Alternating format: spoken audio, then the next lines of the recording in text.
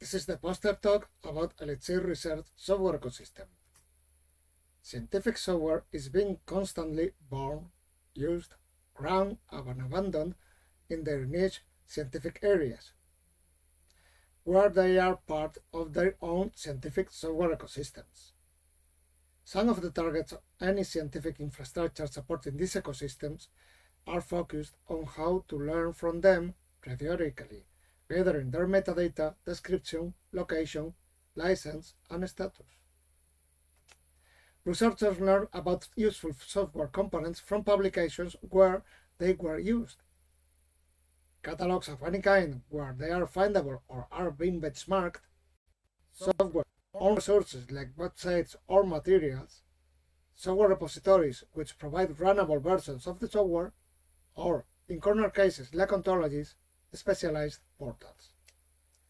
So, let's start a journey through the Elixir Research Software Ecosystem with a very successful tool like BWA.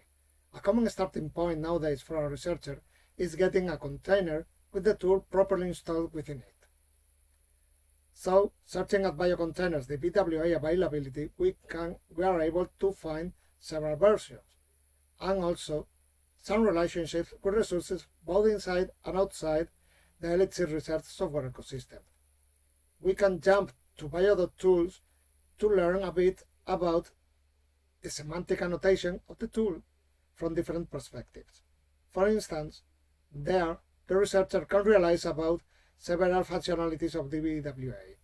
An automated receiver would also be able to learn from these entries, due to matching readable annotations provided using EDAN ontology.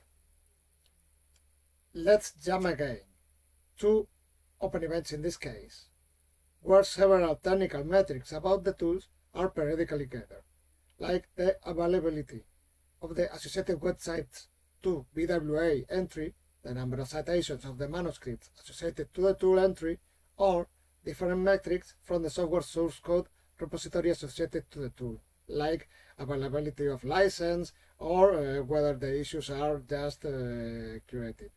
Remediation work is done at several levels, like having the same tool in several registries or obtaining the same citation from several providers like Europe, PNC, PubMed, and Wikidata, just on the very same entry.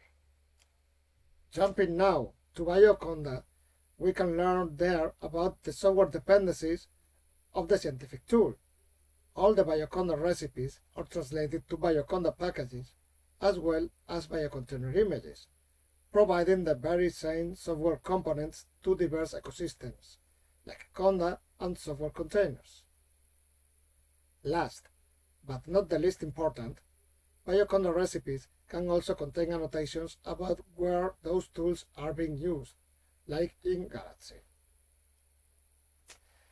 A Galaxy tool for BWA, for instance, is usually the combination of the tool itself and the different supporting datasets, which help providing a seamless experience. At the technical level, all these components are distributed through the CVUNFS among the different Galaxy instances in the very same network, like Galaxy Europe, reusing Bioconda-generated containers wherever it is feasible. As any tool can become a brick reused in more complex scientific software structures like workflows and pipelines, we can have a look at Workflow Hub in order to learn whether that tool is being used there in any of the recorded workflows, and even the co-occurrences with other scientific tools or sub-workflows. Although this journey is easy with popular tools like BWA, it is only possible due to the combined efforts of all the curators and tool authors of the different software ecosystems. So, using standards and educating the community to adopt them becomes a strong requirement. And gathering annotations available from different software communities under a common umbrella increase the usefulness and sometimes the sustainability of the tools and the cooperation among community curators.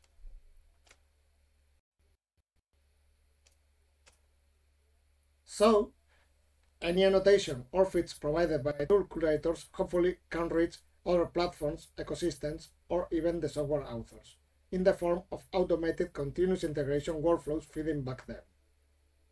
Aggregation of all these gathered and curated tool metadata is one of the many benefits of having a somewhat centralized metadata repository.